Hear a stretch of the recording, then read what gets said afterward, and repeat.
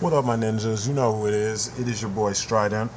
And, man, so I'm getting caught up on all this E3 stuff because, like I told you, I've been less of a hardcore gamer as of, the last, I don't know, 4 or 5 years. I guess it would be mostly this current generation, it's kind of turned me off to games. But anyway, as I was looking through E3 stuff, I went on Game Trailers so I could download the trailer for Metal Gear 5, The Phantom Pain, which I'm going to get into in another video. And then I saw Killer Instinct. I was like, no, what are they, just re-releasing it? So then I click on it and I see what they were calling Killer Instinct. Now, oh, man, from a design standpoint, the characters they showed Glacius, Saberwolf, and Jago. Jago looks horrible. I mean, anyone who played the old games know that Jago and Orchid are black, or they're Thai, or they're brown.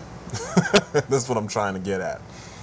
So you see this white guy in like a Shaolin monk costume with a ninja mask, and he's got these weird tats on his body. Like, who is the designer for these games?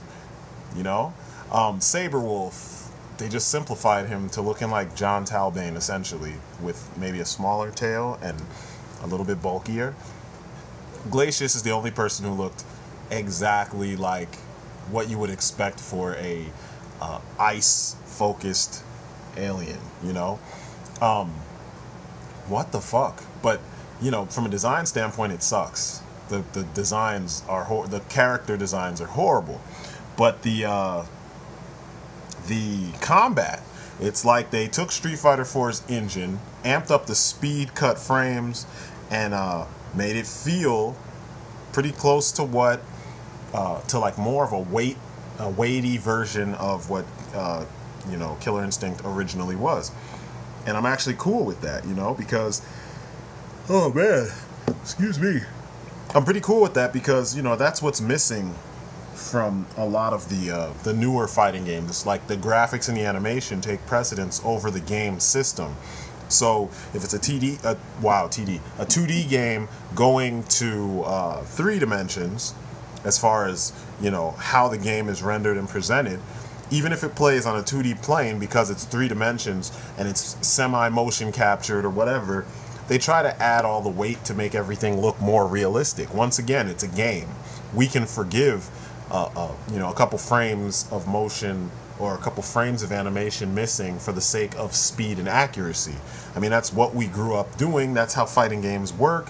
That's what needs to be in a fighting game. So, from a system standpoint, the game actually looks like it's going to play pretty close to what you remember Killer Instinct playing like with a bit of an update, So that portion, I'm a little excited to see. The really big kicker, the thing that like gets the no prize, the thing that kills it for all of us, is that it's on the Xbox One.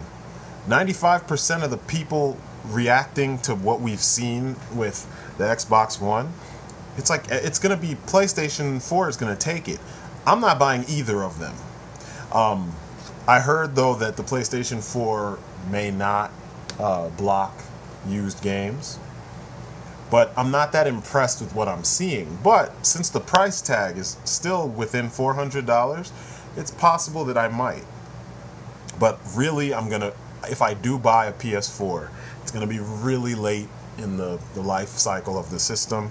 I'm going to be stocking up on older games for my PS3 because there's a lot of games for my PS3 that I have not played that I want to play. There's a lot of games that for my PS2 actually, that I still haven't managed to get because I haven't found them yet, So a lot of Japanese games too. So I'm going to be slow rolling on PS4 stuff because, like I said, I'm not super impressed. I'm impressed with the graphics, but not the overall presentation or overall gameplay. The whole package isn't amazing me. And the Xbox One, man, we're not even going to get into that shit. But anyway, I just wanted to share my thoughts on that because I plan on doing a little vid about character design, just general character design, do's and don'ts, the trends that we're seeing right now, and what makes a decent character. And I'm going to have tons of examples, both of other professionals and my own work, and I'm going to show you the good and the bad, at least in my opinion, you know. So anyway, stay tuned for that. That's my story, and I'm sticking to it. Peace outside, people.